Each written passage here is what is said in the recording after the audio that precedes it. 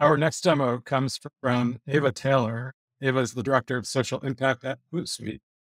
And as nonprofit organizations, we all need to demonstrate the impact of our work. So Eva is going to show us how we can use Hootsuite to prove the ROI of social and make data-driven decisions.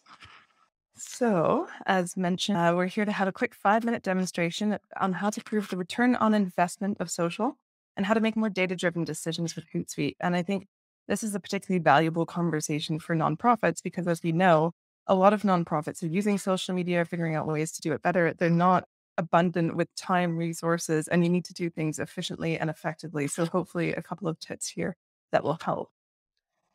Just before we get started, my name's Ava, and I was formerly the director of social media marketing globally at Hootsuite before moving into a dedicated role to social impact. You can find me on Twitter and LinkedIn, and please reach out if you have specific questions. I did want to run just quickly an overview of Hootsuite for anyone who might not be familiar. We are a social media management platform, so we bring everything together in one platform across all of your networks. It makes life a lot easier to plan, schedule, and engage with all of your stakeholders.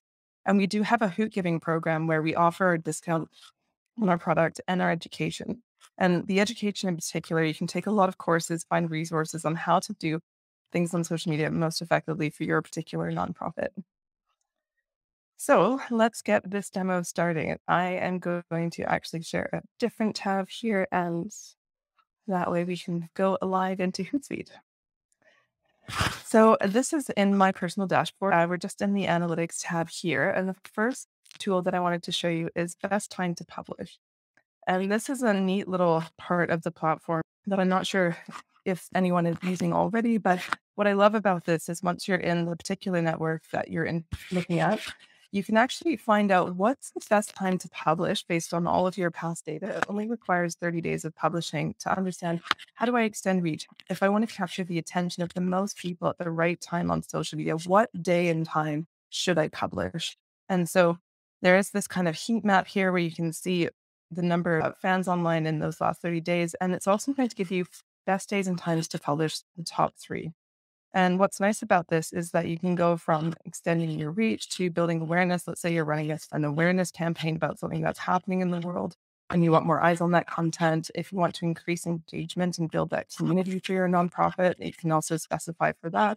And driving traffic, I think, is a particularly important part because we know that at the end of the day, you're looking to acquire new donors or volunteers or signups or drive traffic to a fundraising page. And we've seen in multiple reports that over half of the traffic to fundraising campaigns can come from social media. So having this understanding and based on the goal that you're looking for, I think is really valuable. One other quick tip here. I really like kind of one-click schedule for this particular time or day. And so when you hit that, it takes you straight into the composer. It's already chosen the network for you. It's already picked the time for you for scheduling. And then you can even just pull content right from your media library. You can integrate with Canva and design directly in Hootsuite, and then you can hit schedule. The other quick piece I'd like to show you is under the new, I'm going to just pick a snapshot here that shows a mixed overview. So side-by-side comparison. When I hit create report, let's say I've got a team of volunteers or I have a team at my nonprofit and I want us to all have the same information at the same time.